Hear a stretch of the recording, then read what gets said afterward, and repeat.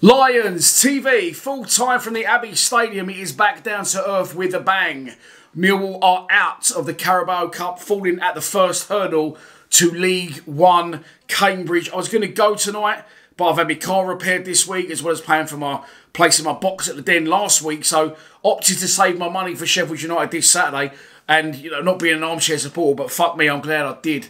Absolute shocker for the 750 or so that travelled. Some will say it's a blessing in disguise that we're out a cup that they're not really interested in.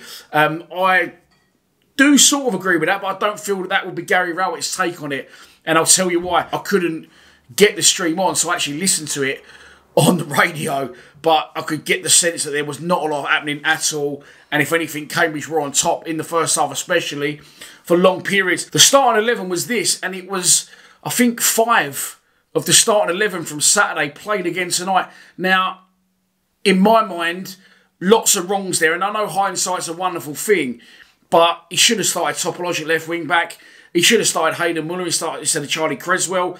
He should have gone with Tyler Bury in a 10, and he should have played a left out front from the start. Instead, he doesn't. No Fleming in the squad as well. I'm assuming that's due to an injury. We'll have to wait and hear on that one, but I'm pretty sure Fleming would have definitely played some part tonight if he hadn't have started. Tom Bradshaw fires a shot over the bar very early in the game. I think it's about 6 minutes. Pulls his hamstring and has to be replaced by Isaac Kalafe. And then after that, it was just catastrophic after catastrophic incident. And George Honeyman will now miss Saturday's trip to Sheffield United. It is an EFL competition, and as you know, we'll be playing in the EFL Championship this Saturday.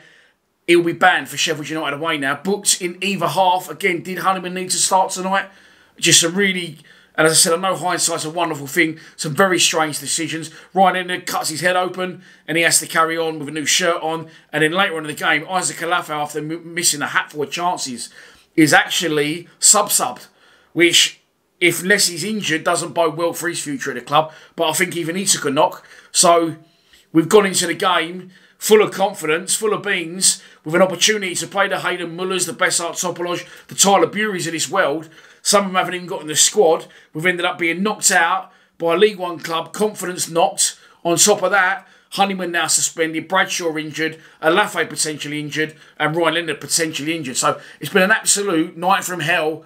And as I said, back down to earth with a bump. We'll have to wait and see and hear on the health and update of those players. But Millwall are out the Carabao Cup at the first time of asking. Please subscribe to Lions TV. Whew, come on, you Lions.